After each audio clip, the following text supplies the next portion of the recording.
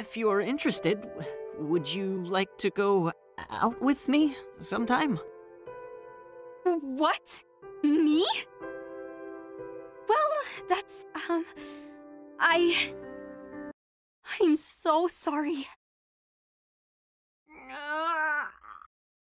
I'm so very sorry. I actually have a fiancé. Wait, what? Hannah, what's she talking about? You said she was attracted to Yasha, right? She was talking about how attractive he is, and how she likes smart guys, right? Well, it wasn't just Yasha I was complimenting. Really, everyone in the squad is striking in their own way. Wait. Let me get something straight. Aoife, do you say this kind of stuff to all the guys? Well, I mean, kind of. Wow. This unintentional seductress might be one of the scariest girls in the whole squad. No amount of calculations could have revealed this. If you say that to all the guys, I guess that explains why they're all over you. Seductress? But I never meant it that way, honestly. No, it's all right. I understand now. If the kindness you showed me was some calculated action, I'm sure I would have seen through it.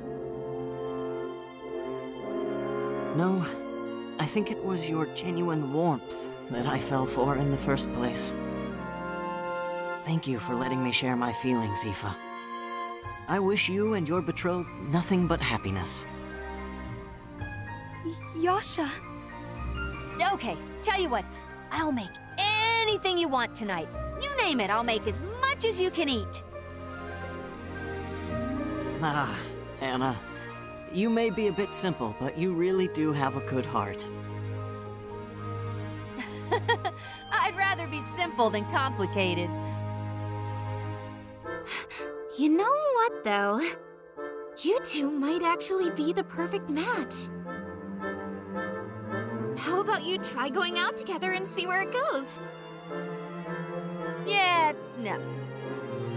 0% chance by any mathematical formula, known or unknown. Oh. Okay. Let me help with the cooking, Hannah. I'd like to help repay Yasha's kindness if I can. Aoife wants to cook for me? Then, do I actually have a chance, or...? Aoife, you're gonna mess with the poor guy's head. Well, why don't the three of us have a little party? I guess that's how the mathematician's first love story ends. Still, it looks like they're all better friends now. That's a happy enough ending for me.